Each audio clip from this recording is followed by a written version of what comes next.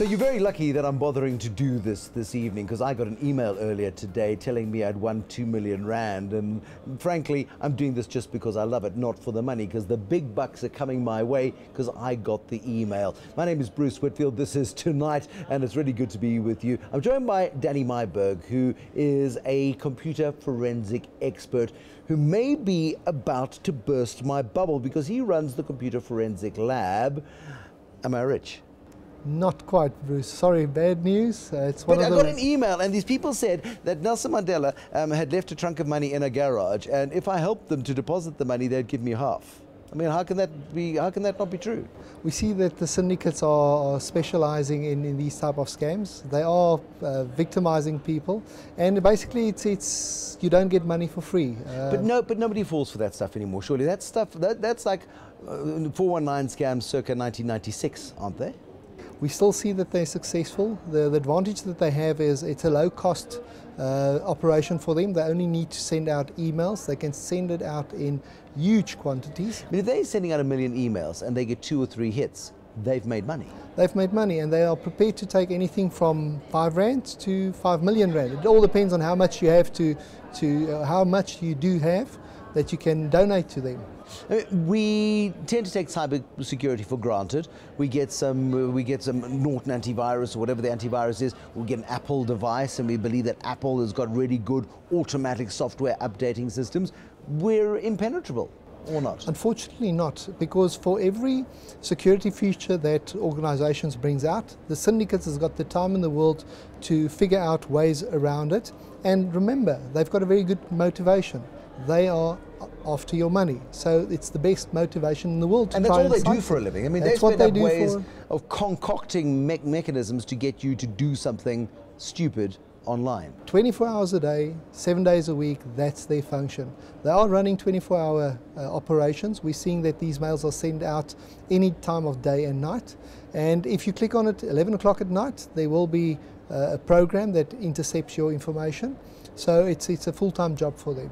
Now, in the olden days, my computer would slow down. It was a work at half speed, and I'd phone the IT guy and say, I think I've got a virus, can you come and fix it? And techie would come in and do whatever techies do, and the computer would speed up again.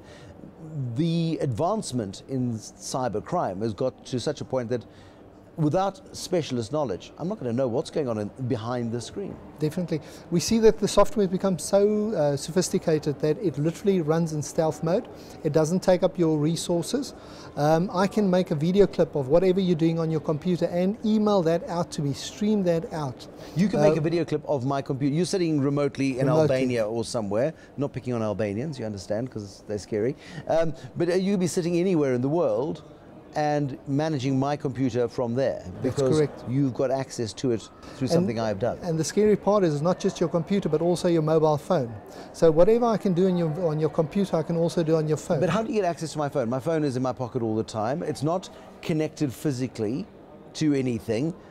How do you get access to it? The same way in which they are compromising your computer, by either emailing you a link or sending you a link to download a program. But I'm not going to be stupid. I'm not going to download a link. Or the problem is even knowing? They are so convincing. We've had situations where months down the line we show the person exactly where he went wrong. He says, now I remember, I quickly clicked on this link because I was on my way to holiday and I just wanted to get this done with. You don't think for that 1 second, and that 1 second is all they need. Because these guys also operate very smartly. You're not going to click on a link and they're immediately going to go and raid you. They've got time on their hands. They're raiding guys they hit last month. They quietly store your details, and by the time you've forgotten that you were ever on, hulahoops.com, they are then beginning to ferret into your accounts, and that's probably when you're most vulnerable. See, the thing is, the syndicate doesn't want to overrush things. If they rush into your account, they don't have dummy accounts set up where they can transfer the money to.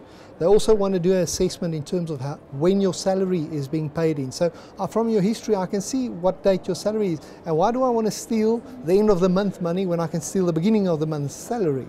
So they take time. We see on average that after they've compromised your personal information, they wait about 28 days where they're preparing themselves before they start transferring money.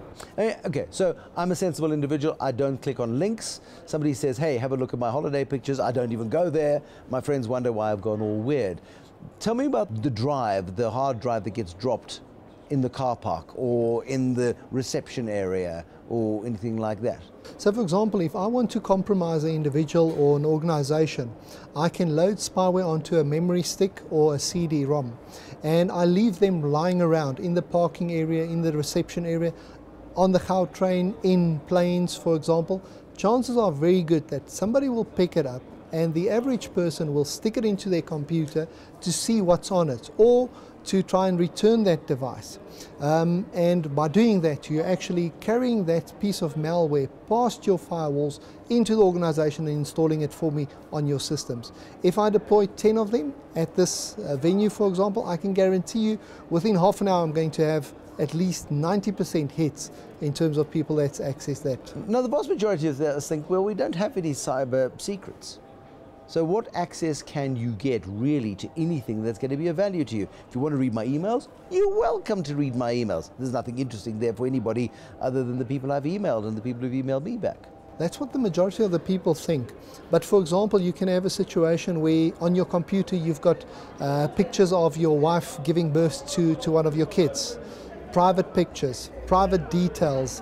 There could be personal information that they can use to perpetrate what we call identity theft. So what they do is they take over your Facebook profile, your Gmail account, and they pretend to be you.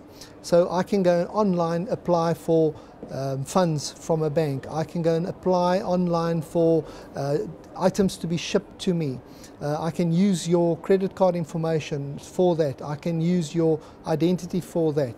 And all of those type of things they misuse to perpetrate crimes. But also it becomes deeply personal, and you deal with deeply tragic cases as well. Yes. That affect families where suddenly a child commits suicide. Previously, a month ago, the kid was happy, and suddenly the kid has done something terrible to themselves, and parents are devastated because they can't get access to the kids' devices because kids are terribly good at locking down their private lives online from their parents. And you found some quite horrific things as to how criminals target young kids. Yes, we're talking about cyberbullying on one side, we're talking about suicides, we're talking about sex, online content that's we don't want to see our kids to see.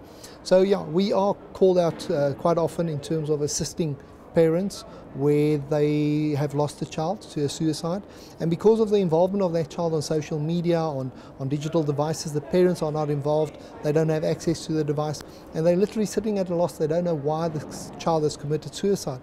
And a lot of times we see that it's relating to cyberbullying, or the child has been convinced to send out explicit pictures of themselves. This is a real world example. Wasn't there a case in Whitfield a while back where a group of kids were targeted and they were sort of tantalized into sending increasingly explicit photographs of themselves to a gang? Yes, that's correct. It was widely publicized in the media. I think it was about approximately 21 boys that was involved, where they was convinced by a person or a syndicate to take private pictures of themselves and send it on with the idea that they will receive the same material. A girl will say, well, I'll show you my chest if you show me your bicep. That type of thing. And boys being boys go, hey, good, that's a good deal. And by the time the crooks have got a full naked picture of the kid, yes, they say, right, I'm going to send this picture to your teachers and your friends and your parents. That's correct. Or if the kid doesn't want to, they're literally extorting the children. And if the child doesn't have enough money, I can always on social media establish who the parents are and then start extorting the parents. You know, which parent will not pay some money to protect your child against this type of thing? These guys will stoop at absolutely nothing. I mean, there's even a scam involving puppies, and who doesn't want to buy a puppy? Oh yes, so the puppy scam is quite well known, where they ask, it's a deposit scam, where they ask that you pay a deposit for a puppy or accommodation or for travel arrangements, and then they steal your deposit.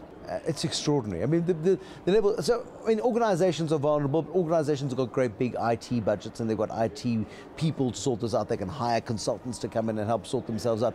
Can we protect ourselves? I mean, you make the point that if you receive email on your phone, you're nuts. Now, most people with a smartphone love the convenience of getting email to their smartphone. you can do work without getting out of bed in the morning. That's a positive. Yep. See, what we've grown used to the idea that we need to protect our computers. But when you have a cell phone, it's your own responsibility. Your organization is looking after your laptop, your computer, etc.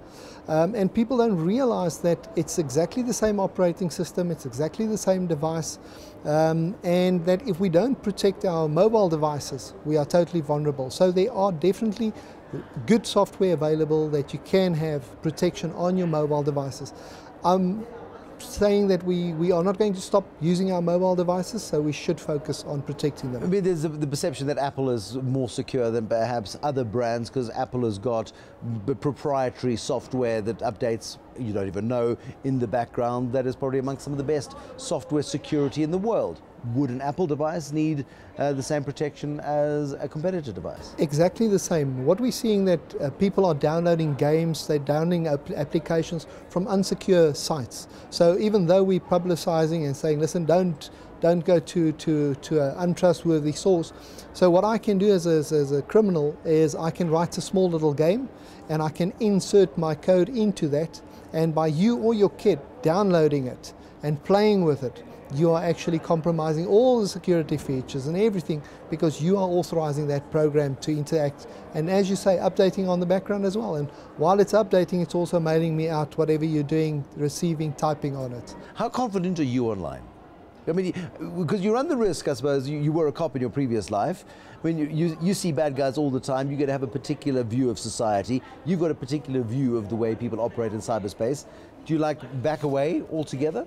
I'm totally a fundi of technology.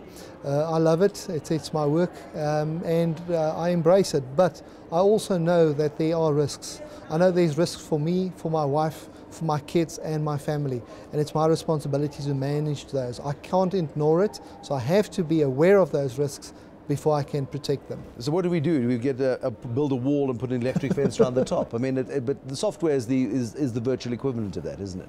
They say the safest device is the one that you never take out of the box, that you just leave in the house. So any device is compromisable. Danny Myburgh, thanks very much. It's terrifying stuff, it really is. But the point is, you can, if you want to, go back to 1990 and not communicate with anybody online and go to a bank branch and not ever have to do anything in the 21st century.